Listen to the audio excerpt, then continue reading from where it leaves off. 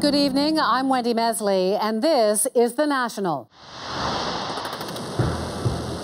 North Korea fires a missile over Japan. What's the impact of this latest provocation? Bombs, cameras, action. Russia puts on a show for the world. Chris Brown explains what's behind the boasting. Plus, the return of At Issue. Andrew, Chantal, and Althea on the volatile issues that could flare up next week.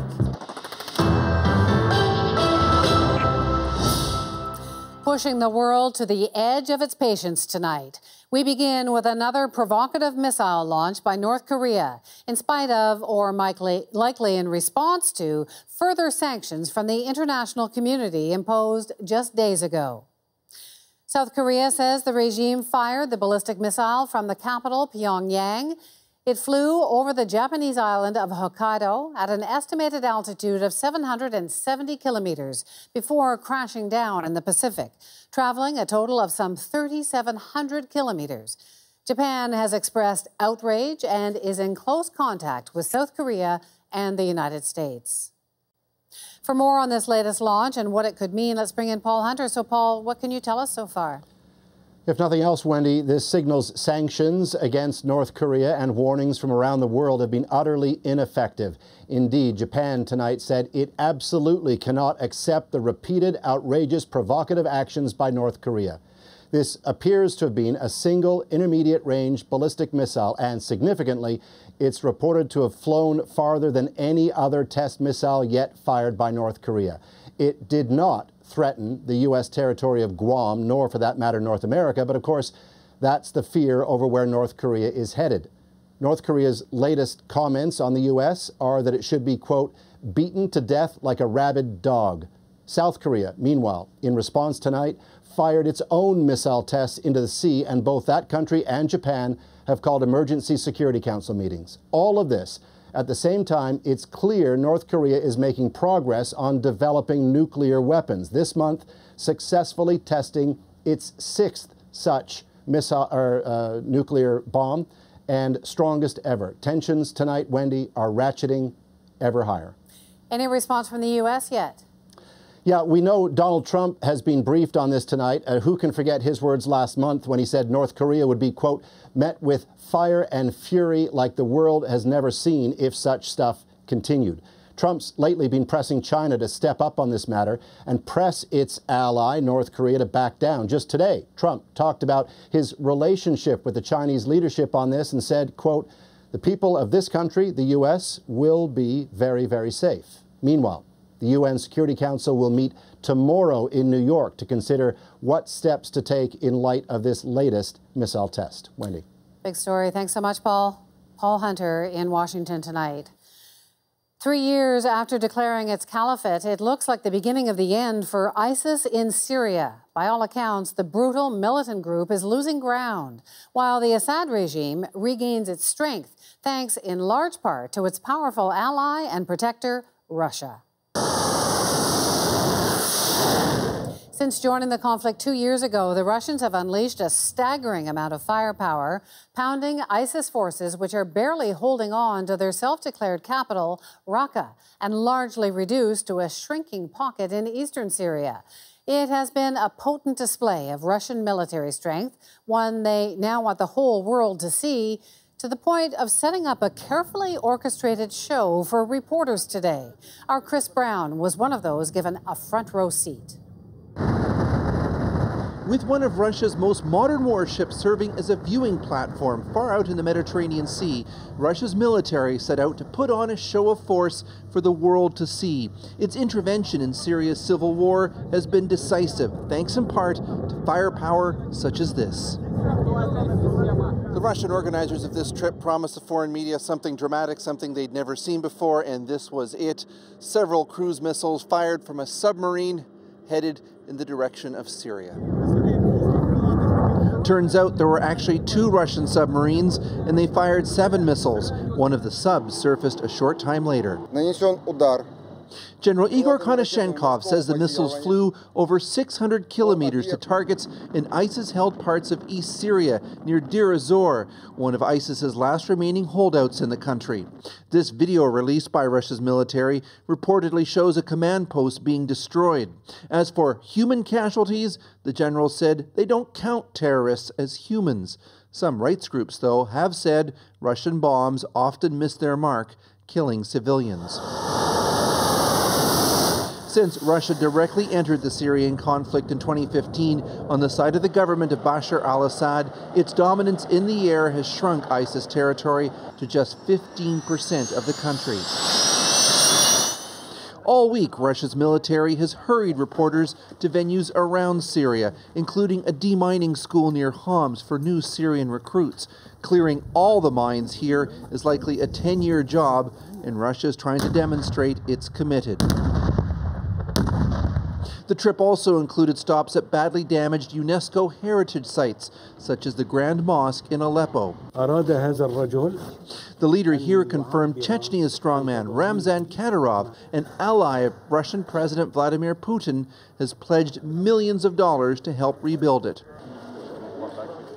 Russia's government clearly sees advantage at home and abroad for trumpeting its role in ending the fighting in Syria and for what will come after. Chris Brown, CBC News, off the coast of Syria. And Russian forces were also busy closer to home today with large-scale war games kicking off in Belarus.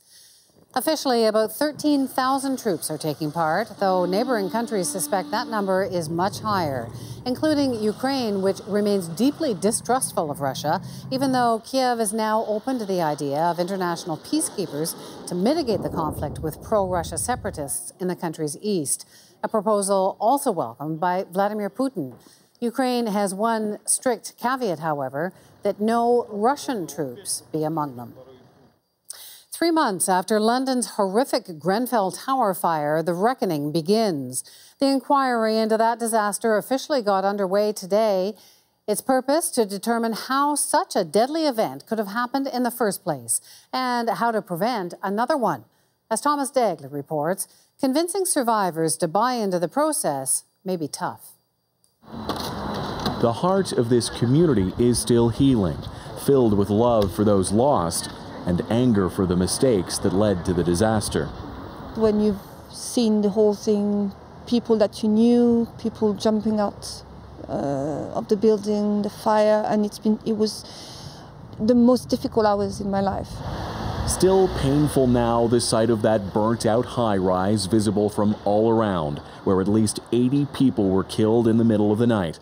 The fire quickly spread from a fourth-floor refrigerator all the way to the top. We were evacuated and we've been in a hotel ever since. And a lot of us feel like if we can get through this, we can get through anything. Justice for Grenfell. It's been a long 3 months, culminating in this, the first day of a public inquiry. Do sit down, please. The chairman, a retired judge, acknowledged from the outset his work can't undo pain.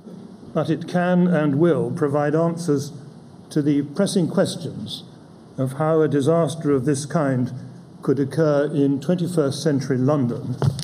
After that statement, a lawyer for the families stood up to ask a question.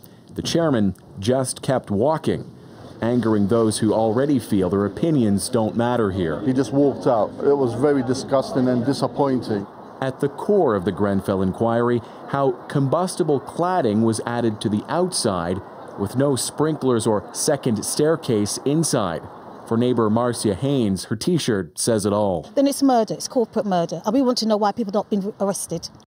The inquiry chairman has pledged to give the Prime Minister an initial report by next spring. Already the questions and the pressure are piling up. Tonight, a crowd marched in silence, remembering their neighbors who were killed. Then, a sign this community plans to be heard. Thomas Dagley, CBC News, London. So what is the housing situation for the surviving Grenfell Tower residents today? Most are still in limbo 3 months later. Almost 200 families and individuals were left homeless by the disaster. So far, only 3 households are in new permanent homes. The rest are still in temporary apartments or hotels. But but the situation may be finally improving. The Grenfell Fire Response Team says it has now acquired over 100 move-in ready homes and is looking to buy more. Coming up. So this is the river that burst its banks. Flood zones are a bigger issue than ever, but we show you why politicians tend to ignore them, except in Ontario. Plus, tattoo ink leaves tiny metal particles in a vital organ. Donald Trump managed to throw his strongest supporters into fits of fury today, with their fury aimed squarely at Trump himself. Among his transgressions, suggesting that perhaps his long-promised wall would have to wait. He said it in the wake of a meeting with top Democrats, another thorn in the side of some Republicans, especially since it ended with the word deal being tossed around. Here again is Paul Hunter trying to make sense of it all. When it comes to that wall on the U.S.-Mexican border, and more to the point, the parts of that border that don't have a wall, forgive Americans who now wonder what's up with that campaign pledge by then-candidate Donald Trump. We will build a wall. Today, President Trump stood by the essence of that, but seemed to hedge on when. The wall will come later. And Trump had earlier today tweeted a kind of alternate description for building, at least some of it, as new renovation of old and existing fences and walls. All of it in the hours after a big meeting last night with two top Democrats, Nancy Pelosi and Chuck Schumer, after which Democrats strongly suggested a deal was near on another issue, protection from deportation for hundreds of thousands of young illegal immigrants, something Democrats espouse while many Republicans oppose. In today recounting last night's talks with Trump, said Pelosi strengthening the border could be a part of that deal, but we would review border security measures that do not include building a wall as we go forward. Trump backers were gobsmacked on the otherwise pro-Trump website Breitbart, once again now run by Trump's former chief strategist, ugly headlines and even uglier reader comments on Trump's apparent moves on the immigrant issue and on the wall. As right-wing radio host Laura Ingraham put it, at these rallies during the 2015-2016, I don't remember hearing, repair the fence, repair the fence. He's going to get creamed on this. Meanwhile, on Capitol Hill, Trump's fellow Republicans tried to reframe those talks with Democrats. The president and the chief of staff called me from Air Force One today to discuss what was discussed.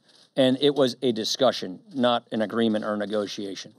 While Trump himself weighed in from Florida, hinting if Democrats don't sign off on a wall, there's no deal on the illegal immigrants. We have to have a wall. If the wall is going to be obstructed, when we need the funds at a little bit later date, we'll be determining how much we need, then we're not doing anything. Right? So, deal or no deal? Is Trump caving or negotiating? For the moment, he seems to have left all sides either optimistic, fearful, or baffled. Paul Hunter, CBC News, Washington. The deaths of 8 seniors at a Florida nursing home have prompted a criminal investigation. This is very tragic. It's very sad. Nearly 150 people were left without air conditioning when the facility lost power during Hurricane Irma.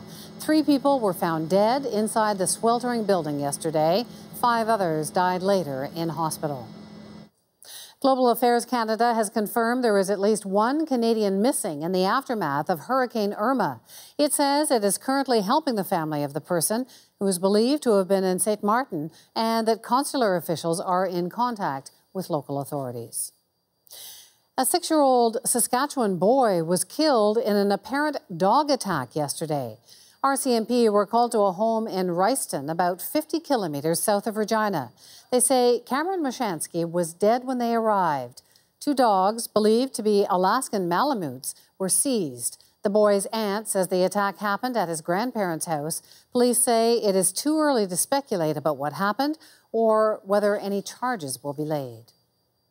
A new snapshot of the country's opioid crisis shows the rate of hospitalizations and deaths is increasing. About 16 Canadians were hospitalized every day for opioid overdose in the past year. That's up from 13 a day 2 years ago. That doesn't include people who go to an ER and are not admitted, or those who die. More than 2,800 people died from suspected opioid-related overdose, about 8 a day. We know that 3 out of 4 Canadians who died in 2016 are men. We also know that the number of deaths involving fentanyl more than doubled between the beginning of 2016 and the beginning of 2017. The majority of opioid-related deaths also involved another substance that was not an opioid. There are renewed calls tonight for Conservative Senator Lynn Beyak to resign. Beyak managed to create another storm around herself by again making controversial comments about Indigenous people. But in this instance, she didn't only insult, she also got basic Canadian history wrong. Katie Simpson has the story. Senator Lynn Beyak is yet again the source of self-inflicted trouble for the Conservatives. Her latest unprompted comments about Indigenous peoples are triggering a fresh wave of criticism today. She seems to be really stuck in a solid state, intransigent state of denial about Canadian history and what happened to Indigenous peoples. Beyak is facing renewed calls to resign or to be kicked out of the Conservative caucus after using her Senate website to say this to Indigenous people. Trade your status card for a Canadian citizenship with a fair and negotiated payout to settle all the outstanding land claims and treaties. None of us are leaving, so let's stop the guilt and blame and find a way to live together. Oh, Beyak appeared not to realize that Indigenous people born in Canada are in fact Canadian citizens. To have a member of the Canadian Senate be so incredibly ignorant about who Canadian citizens are is deeply offensive. Winnipeg's mayor also called Beyak out on Twitter using the hashtag #MakeItAwkward. It's part of a larger social media campaign backed by other big city mayors to hold people behind discriminatory comments accountable, even if it's uncomfortable. To say that that isn't a legacy that our country needs to deal with, to undermine that in any way is pretty awkward. Beyak has made controversial comments before, using a Senate speech to downplay the negative impact of residential schools and rejecting demands she learn more about Indigenous peoples. I don't need any more education. I've been involved since we double dated when I was 15 with an Aboriginal fellow and his wife. Beyak was punished by her party for those comments, removed from the Senate's Aboriginal Peoples Committee, but she did end up spending part of her summer meeting with Indigenous peoples near her home. The Conservatives are standing by Beyak, even though Andrew Scheer is trying to distance himself from her comments. A statement from his office tonight says that Beyak's views do not represent the party's position, but that statement makes no mention of any possible sanctions or possible removal from caucus. Katie Simpson, CBC News, Ottawa. Ontario Liberal MP Arnold Chan has died. Chan was elected 3 years ago in a by-election. He became an advocate for democracy and encouraged his colleagues to work together for Canadians rather than against each other, a point he made during an emotional speech just before the House rose for the summer back in June. When we listen to one another, despite our strong differences. That's when democracy really happens. That's the challenge that's going on around the world right now. No one's listening. Everyone's just talking at one another. We have to listen to each other. Okay, wait, can you leave your lights on? Chan was diagnosed with cancer 2 years ago. He was 50 years old and is survived by his wife and 3 sons. Straight ahead, a professor at a top university and the discovery of his fake degree.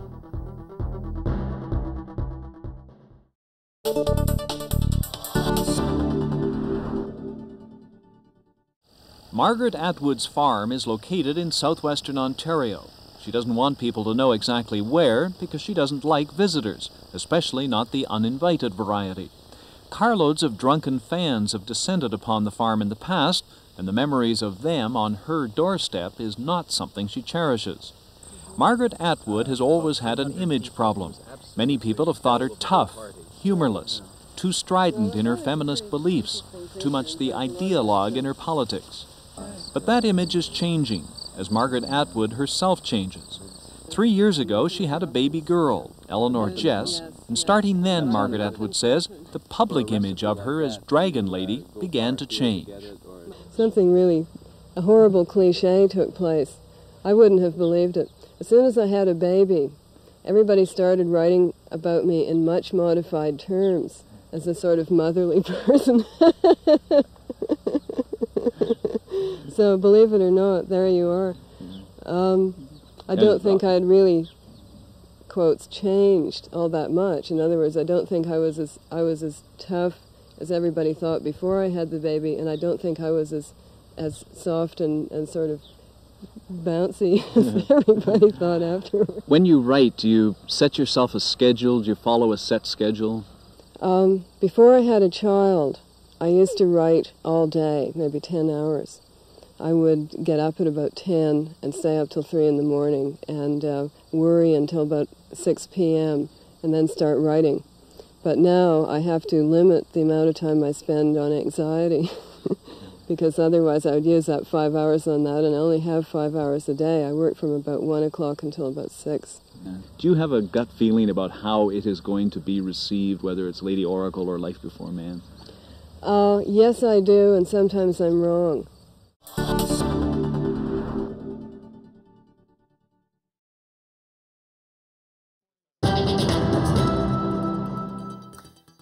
We've seen devastating scenes in recent weeks of catastrophic flooding. And in the aftermath of extreme weather events, one big question often emerges: why do cities continue to allow people to live and build in high-risk areas? As Christine Barak reports, experts say outdated maps and politics play a major role. American scientists say it's not right. Too many homes outside clearly mapped flood risk zones are now underwater. There's a lot of people who are going to be hurting. While less extreme, floodwaters are also seeping into more Canadian homes. If you think it's just bad luck, experts say think again. Effectively, the models that would delineate where the water is going to go when the big storms hit today, they're about 20, 25 years out of date. City planners, public safety officials, and property owners use those outdated flood maps. We're now seeing extreme weather patterns and climate combined with urban sprawl, producing more rainfall with fewer places for it to go. But funding for a federal flood reduction program dried up in 1995, leaving provinces and municipalities to map their own flood zones. From a political perspective, it's always also tricky because not that many people are really interested in knowing. Homes built near water tend to be worth more, and owners pay higher property taxes. Flood risk warnings could devalue those properties and deter new developments. But Ontario sees it differently. So this is the river that burst its banks? This is the river that burst its banks. In fact, most of the rivers in our jurisdiction burst its banks. In 1954, 81 people in Toronto died when the remnants of Hurricane Hazel hit. Several homes along the Humber River were washed away. Laws changed. No one was allowed to rebuild there. Conservation authorities still make the latest flood projections publicly available. It's important to have this updated mapping so we understand where the risks lie. Bev Silva wishes she had checked and been prepared. 3 floods left her emotionally and financially devastated. Do your research. Find out, talk to a lot of people, talk to the neighbors, and see if, what they've been through. Severe flooding in the Calgary area in 2013 prompted the federal government to re-engage in flood zone mapping. Experts hope that'll offer new information soon, because many Canadians have no idea how vulnerable their homes are until they're knee-deep. Christine Barak, CBC News, Toronto. Now to something that isn't affected by water: tattoos. If you thought the permanent ink only runs skin deep, a new study suggests that isn't the case. Researchers have found pigment particles in human lymph nodes. As Vicadopia reports, the health risks remain unknown. Ariano Delena runs a tight ship. His studio is inspected by health officials, and he pays close attention to the ever-changing variety and quality of inks on the market. Always on the lookout for pigments that don't fade or cause skin reactions in his customers. Some tattooers, they start developing a safer ink that it heals faster But healing doesn't tell the whole story about tattoo pigments. Scientists have long suspected they affect lymph nodes, the glands critical to the immune system. So researchers used new ultramicroscopic X-ray technology to analyze lymph node tissue from 4 deceased donors with tattoos. The team found nanoparticles, nickel, chromium, manganese, and cobalt, all found in the tattoos themselves. We actually have a proof that also the contaminations are still in the body after healing of the tattoos, and not just in the tattoo inks. The nanoparticles are about 1/1,000,000th of a millimeter or smaller. First of all, we're going to get your consent. This Edmonton dermatologist says it's not clear if those nanoparticles are dangerous. I think it's a little early to make any absolute conclusions, so I wouldn't raise alarm bells quite yet. Part of the problem with trying to examine the effects of tattoo pigments is that they continue to evolve, and much of the chemistry is unknown. There is such a broad art to tattooing that people will seek out new and different techniques. So I think over time that will make it a bit more complex to know what the implications are. So I think a lot more study and attention is warranted. It's estimated 20% of adults in Canada have tattoos, even more for younger adults. Despite their growing popularity, Health Canada neither approves nor checks the safety of pigments. That's up to the tattoo industry. Vic Adopia, CBC News, Toronto. An investigation by our colleagues at CBC's Marketplace has discovered that more than 800 Canadians bought their degrees overseas from a popular diploma mill in Pakistan, including a professor in Toronto who's taught at one of the nation's most prestigious universities and continues to teach at a Toronto college. Asha Tomlinson has our story. Nice to meet you. Dubravko Groblich has taught at some of the top post-secondary schools in the country. On his LinkedIn profile, the University of Toronto, Ryerson University, and most recently, Seneca College. He's got a bachelor's from Croatia, and he's also posted his master's degree in computer science from Almeida University. But that school and degree are fake. I did my postgrad online. When Marketplace producers, posing as students, asked about the university he attended. Oh, you did your postgrad online? Yeah. Where did you do it? In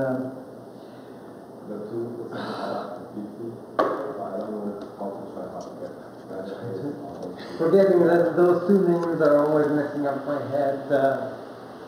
Dumb mistakes.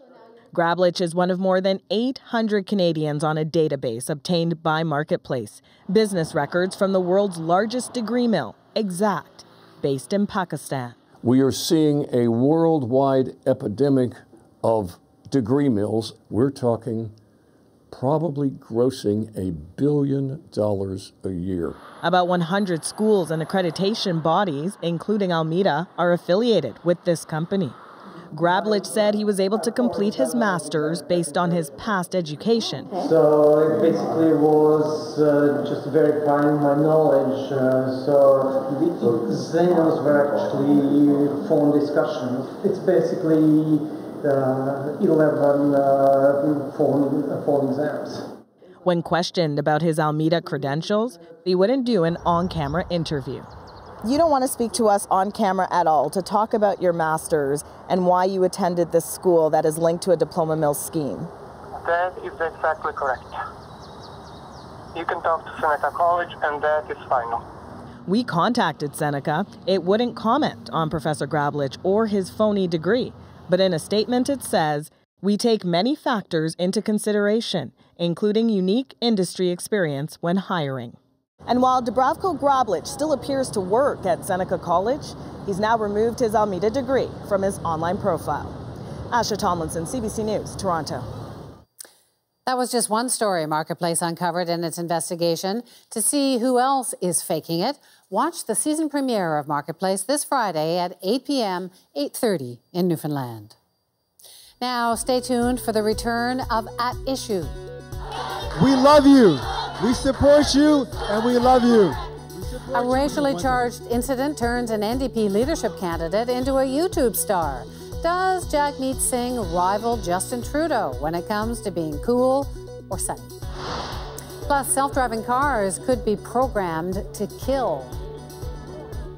First, a look at today's business numbers. The TSX rose 45 points. The dollar dropped 1/10 of a cent. In New York, the Dow gained 45 points as it rides its record high this week. The price of oil fell 59 cents a barrel.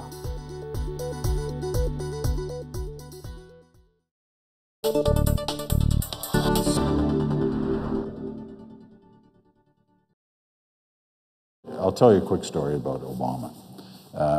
It was a big deal for us. It was, the first time that I'd had an interview with a U.S. president while in office. In fact, I think it was the first time CBC had ever had a one-on-one with a U.S. president. He'd just taken office. He'd only been there a month. So it was a big deal. We didn't get a lot of time with him. I think it was 12 minutes or something it ended up being. And they were in a real rush to move him along because he had to fly out to the western United States somewhere, so the helicopter was waiting on the pad outside. So they bring him in. It was in the map room of the White House, right on the main floor. He walks in, has his arm out. He says, "Peter, welcome to the White House. Great to have you here." I'm going, "Jeez, this is great." The guy obviously must watch us online every night. So he sits down, and we, do a little small talk while they're setting up the mics and everything, and that was all very nice. And then we get into the interview, and it was bang, bang, bang. It was all the things you'd expect: Afghanistan, the economy. There was stuff about the oil sands. There was a variety of different questions, and he showed a remarkable knowledge of Canada, and he'd obviously been properly briefed on some of these issues.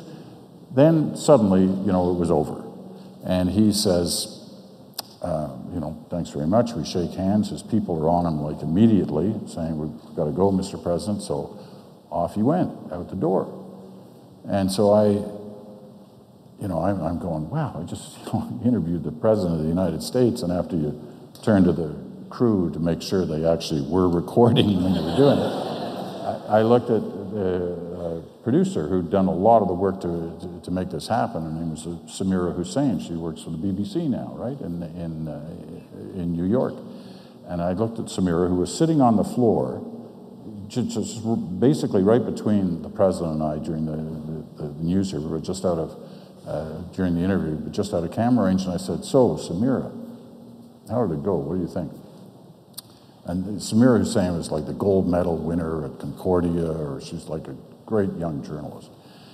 She looked at me and she went, "He's so gorgeous."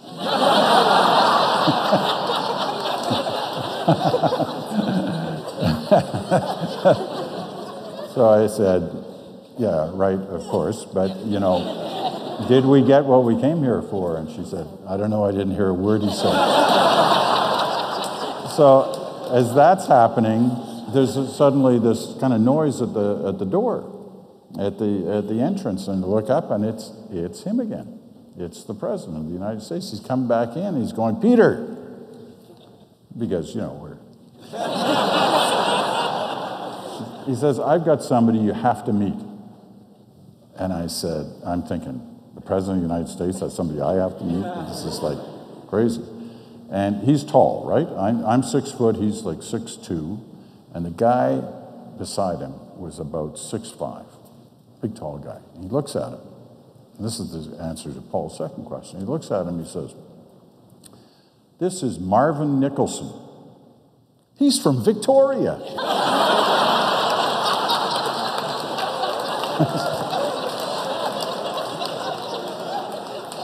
I'm going, he's gone out, he's heading to the helicopter. He's met some other Canadian. He's brought him back in the White House.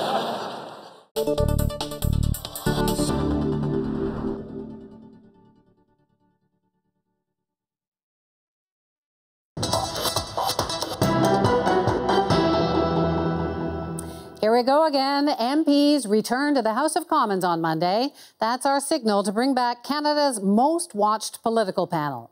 They've got lots to say after a summer that was far from quiet. When the House rose for the summer, Justin Trudeau's approval rates were still riding high, over 60%. Conservatives were mending fences and rallying the ranks behind new leader Andrew Scheer after a bruising leadership race. What is your view? And the NDP was deep in the race to replace Tom Mulcair. But just days after the pomp and ceremony of Canada 150, Trudeau dropped a bomb, a $10 million settlement for Omar Khadr. Not only would we have inevitably lost, but estimates range from $30 to $40 million that it would have ended up costing the government. There was some support, but lots of outrage. And it's not just wrong, it's disgusting. Canadians are rightly outraged.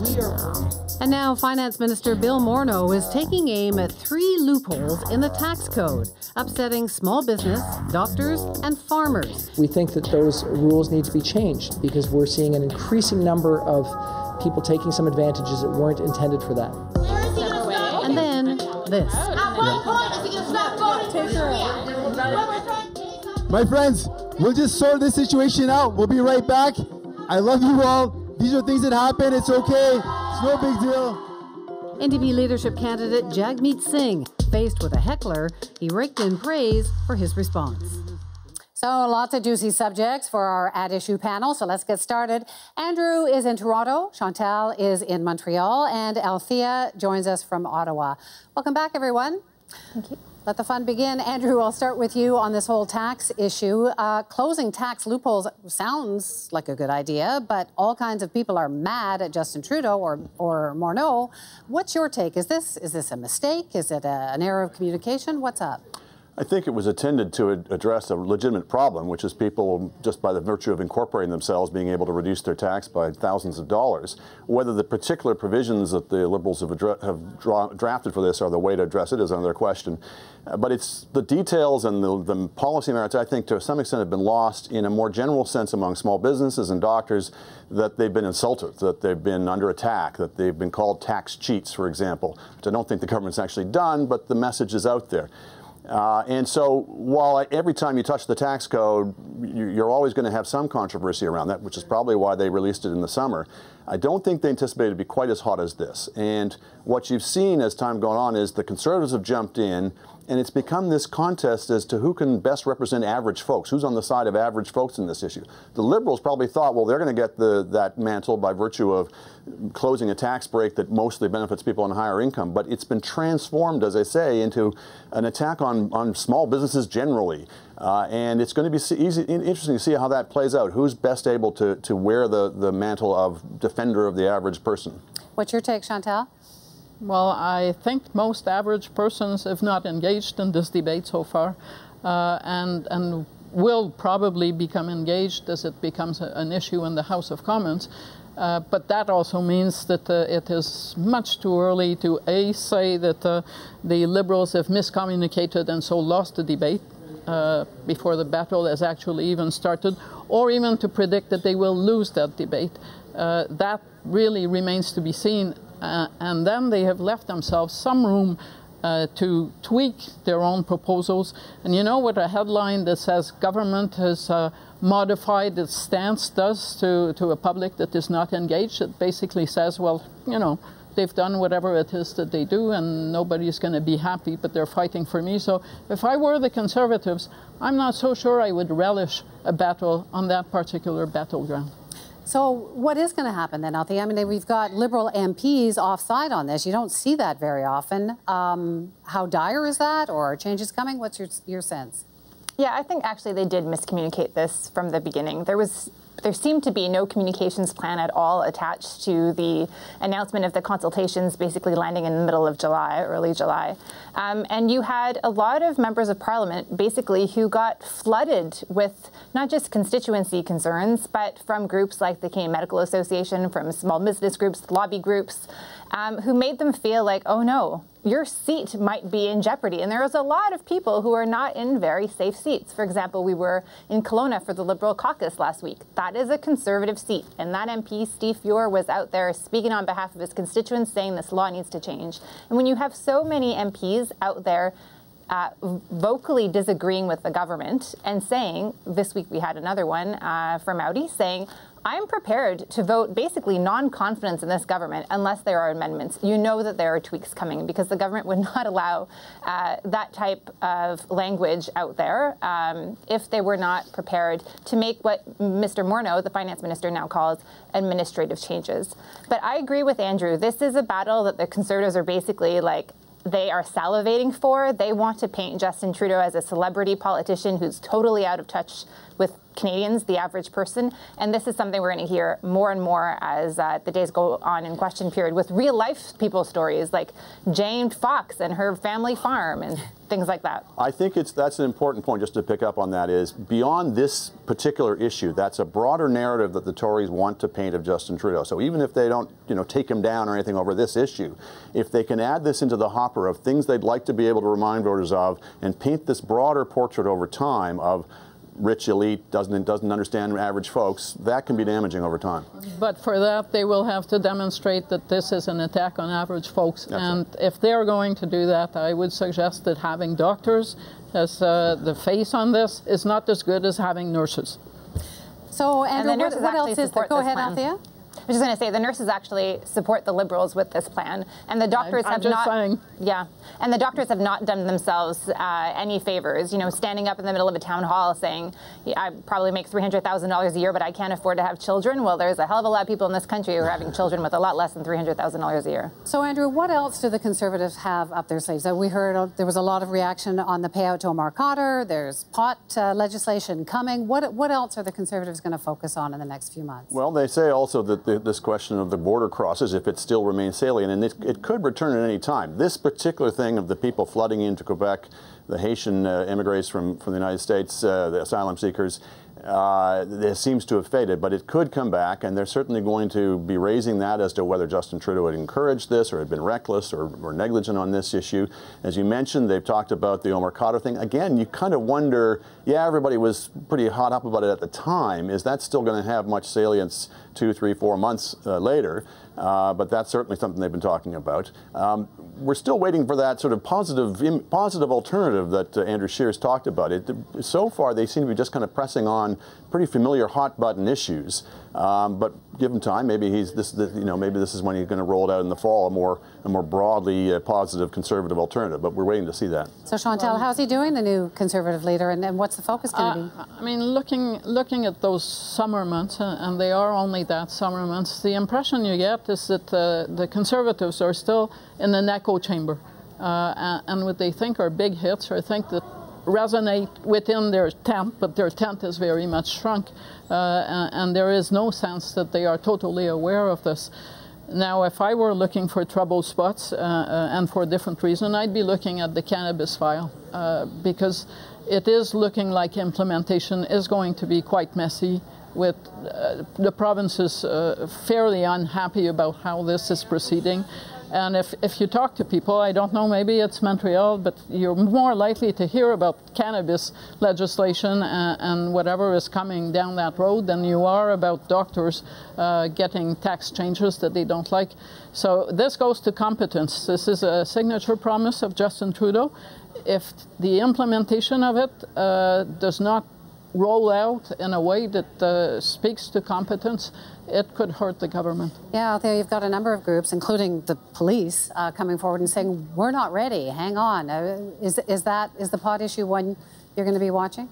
Absolutely. It's definitely something on the Liberals' agenda as well. I mean, add that to national security, to the fundraising changes that the government promised and introduced early in the spring that have yet to be really debated. But the pot issue is something that is going to come up. When we saw the Conservatives actually today wave sort of the first flags, and you really need to push back your timeline on this. This is not doable. The police are telling us it's not doable. The provinces want an extension. This 11th month, and now 10 months, that you've given yourself to make pot legal in this country is not enough time.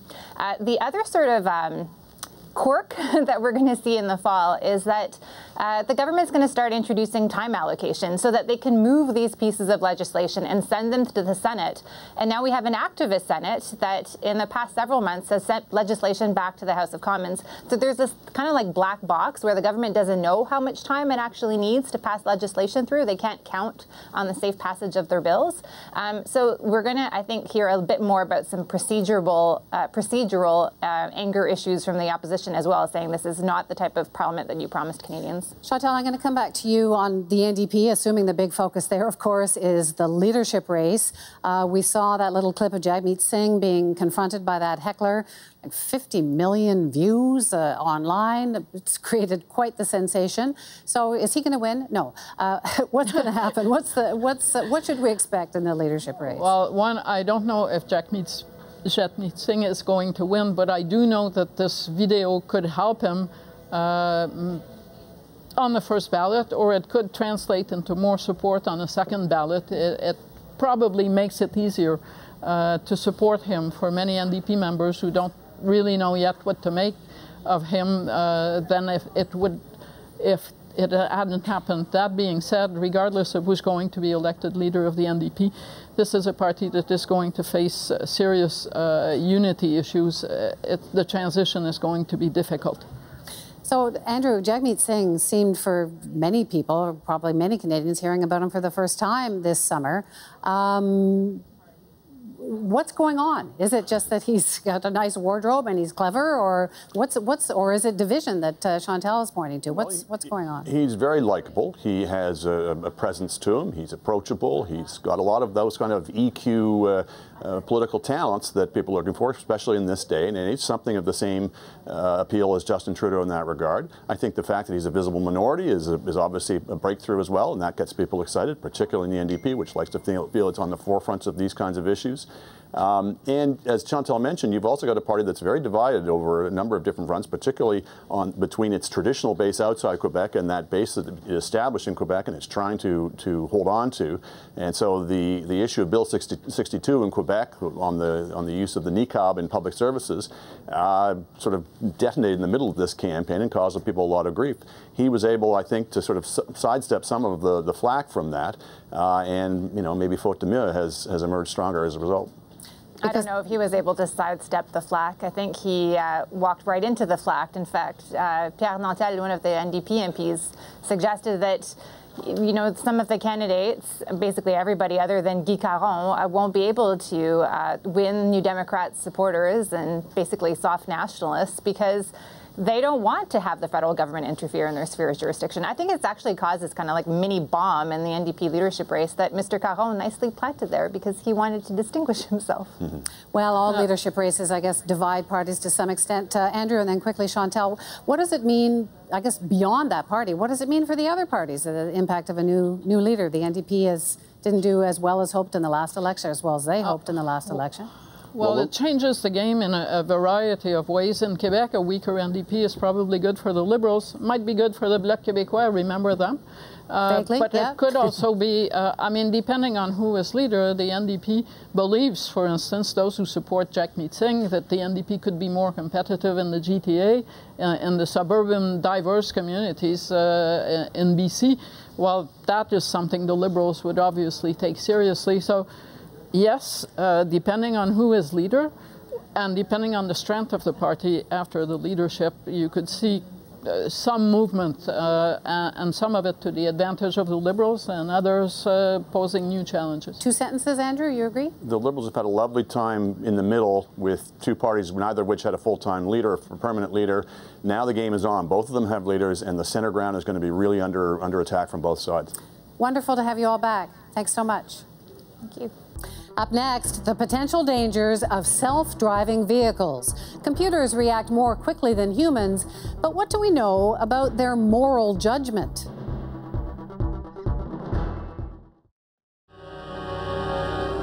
Under the instruction of the Bank of Canada, 2 Ottawa firms do most of the processing of currency. 2 years ago, it was decided to bring out Canadian Elizabethan dollars. The product of the work that began then will be seen this week when the new bills come into use.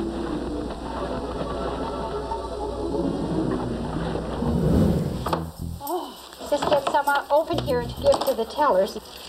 The new bills look a little strange at first. A more mature Queen Elizabeth is on the front, Robins claim territory on the back. The bills are more detailed, more colorful. The bold numbers make it easier for visually impaired people to use, but visually, they don't appeal to everyone. I don't like them. It's ugly. Why should we change? Canada's new $1 coins came tumbling off the mint's money presses today, and some people are already calling them loonies. They're made of nickel, copper, and recycled old tin cans. They're gold-colored, and they have 11 sides. Last fall, a courier service lost the original design of a voyageur, so it was switched to a loon swimming on a lake. It's coming, the latest addition to Canada's coin collection. Here's a sample token of the new bimetal coin, nickel on the outside with an aluminum bronze center. Now all they have to figure out is what design to put in the middle. There's no shortage of ideas. At the Canadian Mint, there are 19,000 of them. This design embodies the strength and the determination of Canadians from coast to coast. The new bills are smooth, almost slick, with clear windows. And they won't tear easily. There's a great future, the Bank of Canada says, in bills that feel like plastic. These new banknotes are a 21st century achievement in which all Canadians can take pride and in which all Canadians can place their confidence. When the banks open this week, you'll find the latest symbol of Canada's age of development, the new Canadian dollar.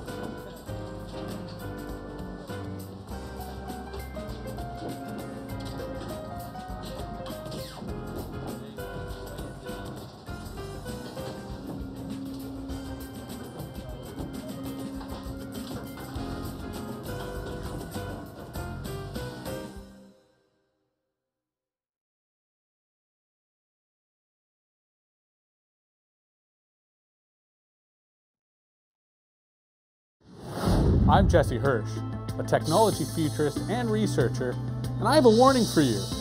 Self-driving cars are programmed to kill. Google, GM, Ford, FedEx, Uber, Tesla. These companies are betting their futures on self-driving cars and trucks. Robots on wheels that are poised to transform our cities and make commuting easier. But did you know they also need to be programmed to kill? People die in traffic all the time. We call these accidents because humans make mistakes. But with self-driving cars, we can't call them accidents, as computers operate at a faster speed. Where humans cannot react in time, machines ought to. Self-driving cars will have to be programmed to anticipate scenarios where human life may be at risk. Instant decisions will have to be made that may value some lives over others. Imagine a driverless car driving down a two-lane road, and on the right side is a grandmother walking her dog. In the opposing lane, a large truck approaches, and suddenly a child runs out in front of the self-driving car, leaving no room to stop in time. The car needs to make a choice. Continue straight ahead and kill the child, veer right and kill the grandmother, or veer left and collide with the truck, killing the passengers in the car. The car needs to have all of this programmed in ahead of time. It might even affect which car you choose to buy or hire. Would you buy a car designed to kill you? Or would you prefer one that valued children over the elderly, or vice versa? I think about this as a pedestrian.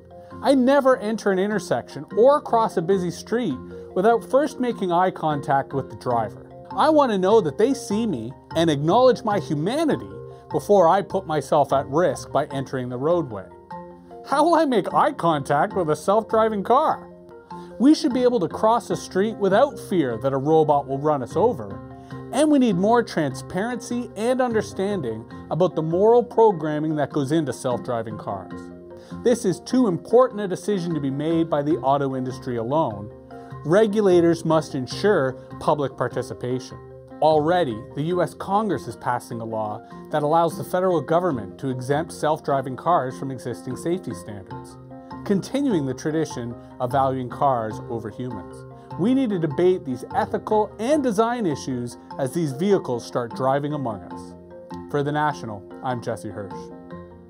I'm Anna Maria Tremonti. Tomorrow on The Current, 13 years after the expose on the fast food industry with his documentary Super Size Me, Morgan Spurlock ruffles the chicken industry's feathers with Super Size Me 2.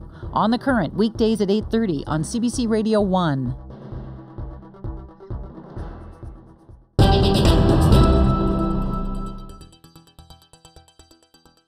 A year ago, this woman heaved a brick through the rose-colored picture window of the American suburban bungalow and invited the resident housewife to take a clear look at the outside world.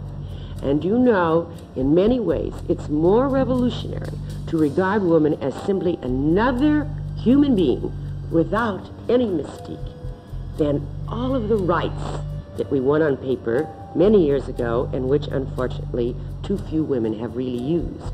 You see, the feminine mystique has made us feel it's unfeminine to use our rights. You know, what kind of girl is she? She seems like a real bitch. But what I've come to understand lately is it's not always personal. Is that all women come in for this kind of stuff? Because I keep meeting women who I've heard all my life are bitchy and pushy and so on and so forth. I meet them and they're nice, compassionate people. If you don't play your role, you know, if you dare to aspire to something, then you get it automatically. I don't mind them consorting with truck drivers. The question is what truck drivers like to have neurotic women like you. You think I'm a neurotic? Well, there's a lot of truck drivers would be very uptight. Why should you think that? I have controlled myself all the time in this situation. I have not insulted either of you, whatever my private opinions may be about you. And you have both. He has called my friends, he has called the women I work with by every filthy name he could lay his tongue to without being bleeped out. Yep, I cannot have you sitting here distorting my book for the people who are foolish enough to think that you know about things. All right, what did you say about the truck driver? What I actually said was, the woman who is going to university, who's actually got a chance to read Marx, who's actually got a chance to figure out the way the world is organized, which is difficult enough, had better justify that privilege and the money spent on her by turning those advantages back to the people who haven't got them. I think that feminism has suffered from having the agenda be perceived as overloaded and being hijacked by the left. A feminism that motivates all women of every background across the political spectrum to say, hey, I'm entitled to get in on this conversation, is a much more effective guarantee of women's rights than a situation which everyone believes what I believe.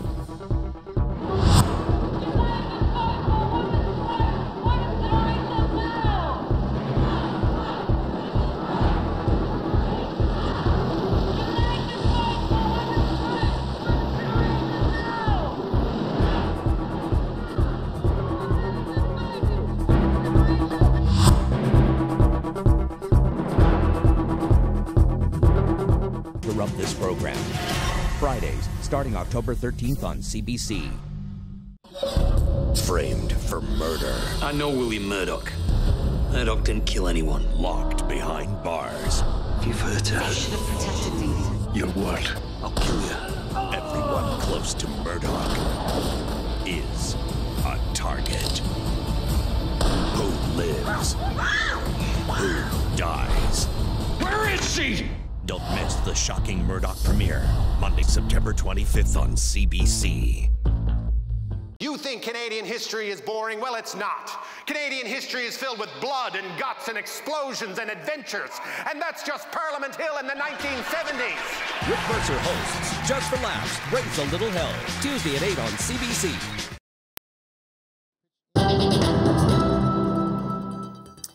And before we go tonight, a quick recap of our top stories. North Korea has launched another missile over Japan. South Korea says it flew over the northern island of Hokkaido before dropping into the Pacific Ocean. The latest act of aggression comes just days after the UN approved tough sanctions on Pyongyang. And more mixed messages today from the White House. This morning, Donald Trump said he was close to a deal with the Democrats to protect young, undocumented immigrants. But later came this. Ultimately, we have to have the wall. If we don't have the wall, we're doing nothing. The U.S. president appears to say any agreement on immigration comes with conditions. Democrats have vowed to block funding for the border wall with Mexico. And that's the National for this Thursday night. For news at any hour, you can always go to our website, cbcnews.ca. I'm Wendy Mesley. Thanks for watching.